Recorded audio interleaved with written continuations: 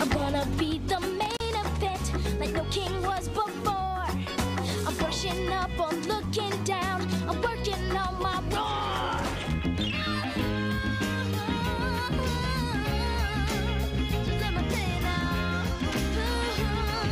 Yeah, 'cause I know one thing's for sure, baby. You will like the way I do you, baby. Yeah. Few have had as versatile a career as singer-actor Jason Weaver. Aside from a string of R&B hits, he was also featured in Oprah's TV series Brewster Place.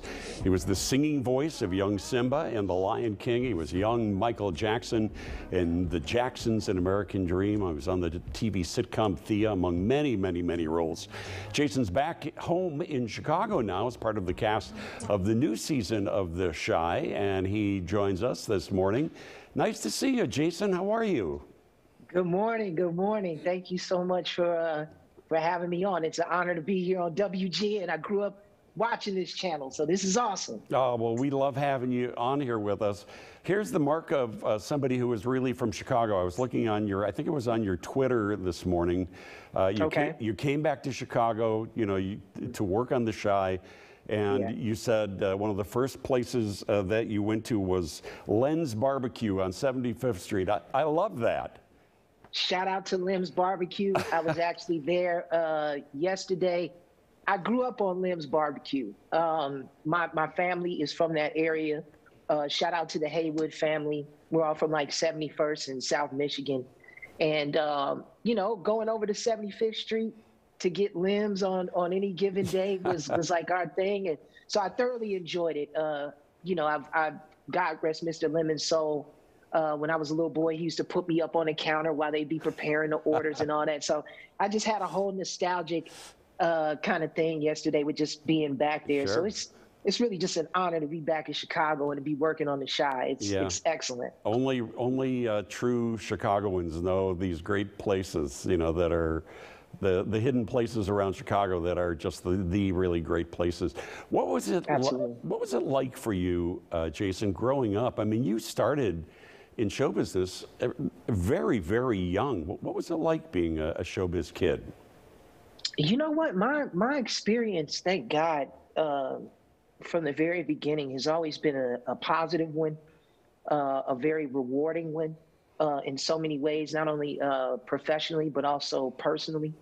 I think growing up here in the city and entering into the business, here doing commercials and print ads and things like that, competing against some of the top child actors at that time that the city had to offer. The competition was very stiff, and people recognize Chicago as being a town. There's a huge talent pool of really skilled actors and performers and singers and what have you. So for me, it's always just been a learning experience. And, again, it's just always been very rewarding. I have to give a ton of credit to my mother, Kitty Haywood. Some people may know her out there. Sure. But my mother was very instrumental in helping to guide me throughout the course of my career as a kid, also providing insight and wisdom. Not only as far as being in front of the camera, but being behind the camera, understanding how deals are structured, being able to handle my business.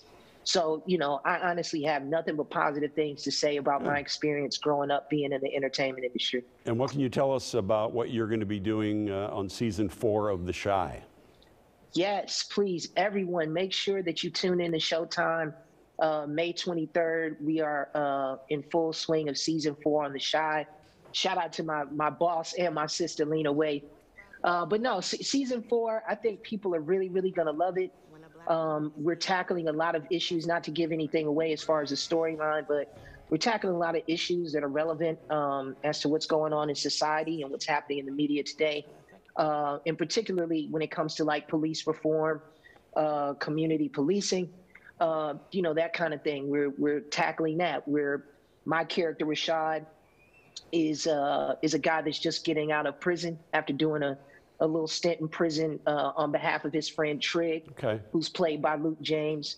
And I come into him and his girlfriend's, kind of life in their apartment there, and kind of toss things up, and Right. he's a little loud and a little brash, but overall, Right.